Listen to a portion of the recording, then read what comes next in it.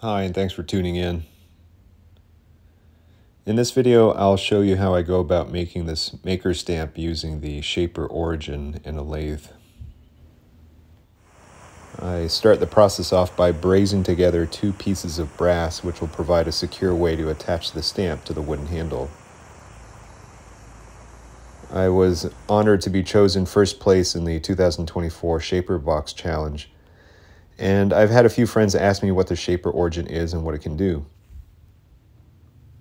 Essentially, it's a handheld CNC router which is not limited by the size of a traditional CNC machine's gantry or bed.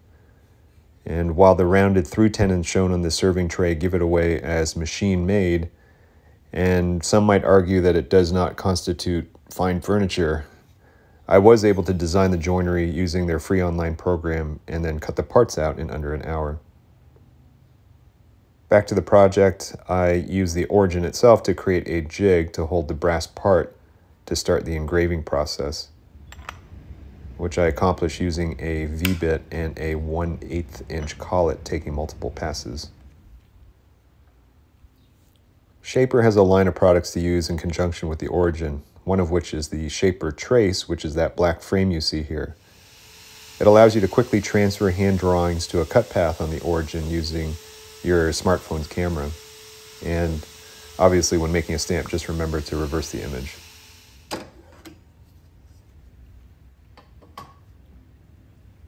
I also created a little negative space below the initials. Any takers as to what it's for? A tiny bit of sanding on 400 grit removes any tarnish from the silver soldering process and deburrs it as well. And with our brass part done, I move on to creating the handle, which is a nice return to traditional woodworking. And this is why I love the hobby so much, as there's so much to learn and it's hard to be good at it all. Just because someone is an expert at cutting dovetails, they could still be a novice when it comes to wood turning. Really a world of its own with different tools, techniques, and language. For me, I find turning on the lathe to be more relaxing and creative, as for the most part the handle can be shaped however you want, but having said that, the skills required to leave a smooth finish using a skew chisel or spindle gouge is tough to master, but way worth it compared to using carbide scrapers, which results in more tear out, which then requires more sanding, and you lose some of the crispness in the details as a result. While the frequency of getting catches has gone down a lot since I started, every once in a while it'll happen, and it will definitely test your sphincter tone. Off camera, I use a coarse file to roughen up the brass stem to ensure a better bond between the epoxy and the handle. I use a scrap piece of wood against the tailstock as a clamp while the epoxy sets.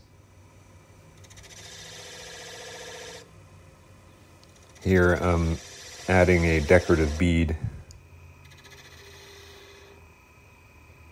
This style of handle is modeled after the handles that Lee Nielsen used to make for their rasps back a couple of years ago. And my favorite part, applying finish, and it really brings the piece home. And I know this is controversial, wearing gloves while using spinny things. And if you think this is dangerous, wearing nitrile gloves, let me know in the comments below.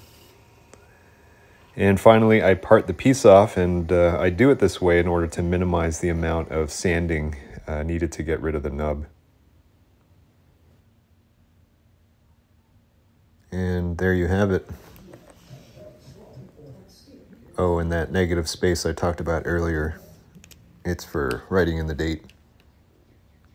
My special thanks goes to Ellen for letting me showcase her lovely artwork. I hope you enjoyed this video.